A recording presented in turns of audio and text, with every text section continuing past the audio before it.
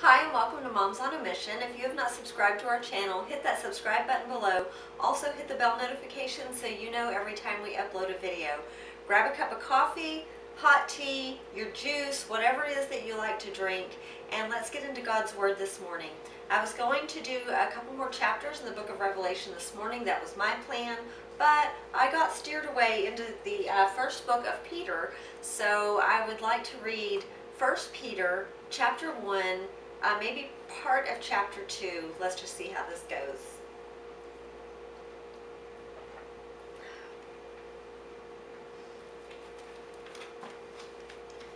Peter, an apostle of Jesus Christ, to the pilgrims of the dispersion in Pontus, Galatia, Cappadocia, Asia, and Bithynia, elect according to the foreknowledge of God the Father, in sanctification of the Spirit, for obedience and sprinkling of the blood of Jesus Christ, grace to you and peace be multiplied.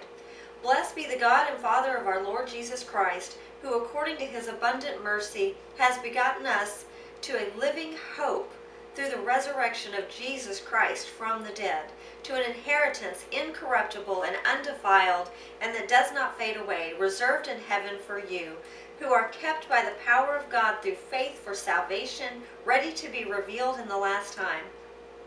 In this you greatly rejoice, though now for a little while, if need be, you have been grieved by various trials, that the genuineness of your faith, being much more precious than gold that perishes, though it be tested by fire, may be found to praise, honor, and glory at the revelation of Jesus Christ, whom having not seen you love. Though now you do not see him, yet believing, you rejoice with joy inexpressible and full of glory, receiving the end of your faith, the salvation of your souls. On this salvation the prophets have inquired and searched carefully, who prophesied of the grace that would come to you, searching what matter of time the Spirit of Christ, who was in them, was indicating when he testified beforehand the sufferings of Christ and the glories that would follow. To them it was revealed that not to themselves, but to us, they were ministering the things which now have been reported to you through those who have preached the gospel to you by the Holy Spirit sent from heaven, things which angels desire to look into.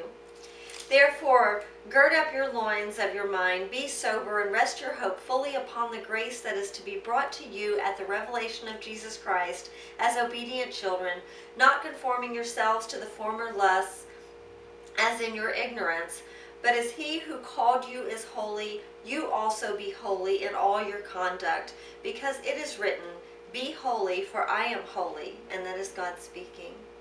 And if you call on the Father, who without partiality judges according to each one's work, conduct yourselves throughout the time of your stay here in fear, knowing that you were not redeemed with corruptible things like silver or gold from your aimless conduct received by tradition from your fathers, but with the precious blood of Christ, as of a lamb without blemish and without spot. He indeed was foreordained before the foundation of the world, but was manifest in these last times for you, who through him believe in God, who raised him from the dead and gave him glory, so that your faith and hope are in God. Since you have purified your souls in obeying the truth through the Spirit and sincere love of the brethren, love one another fervently with a pure heart, having been born again, not of corruptible seed, but incorruptible, through the word of God, which lives and abides forever, because all flesh is as grass, and all the glory of man as the flower of the grass. The grass withers, and its flower falls away, but the word of our Lord endures forever. Now this is the word which by the gospel was preached to you. I have read 1 Peter so many times, and because God's word is active and living, when I read 1 Peter this morning, it just jumped out at me as to who we are called in Christ Jesus, and what our salvation is, and how it is incorruptible, and how we are to walk in holiness as God is holy, set apart. And these are just, it's a beautiful, beautiful scripture I really wanted to go on, but there's just so much power in just this first chapter of First Peter. I would love it if you all would get your Bibles out, whether you read it or whether you have an audio Bible, whatever means you have, the internet, and just read, really pray for God to reveal His truth to you through First Peter, and read the first chapter. I really feel like that it's going to be a huge blessing to you. So I hope you have a wonderful week. It is Monday here in the U.S., and I hope that God blesses you and keeps you in His perfect peace. I love you, brothers and sisters.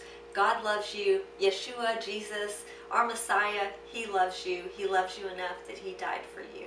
I'll see you next time. Shalom. Bye.